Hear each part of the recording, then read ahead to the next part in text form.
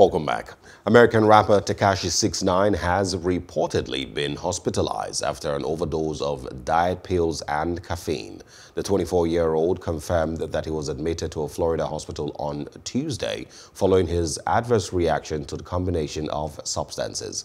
He said his overdose was a result of taking a cup of coffee with 2 hydroxycut pills instead of the recommended daily dosage of 1. Tekashi said the combination of diet supplements and caffeine caused his heart rate to accelerate and began to sweat excessively soon after his consumption.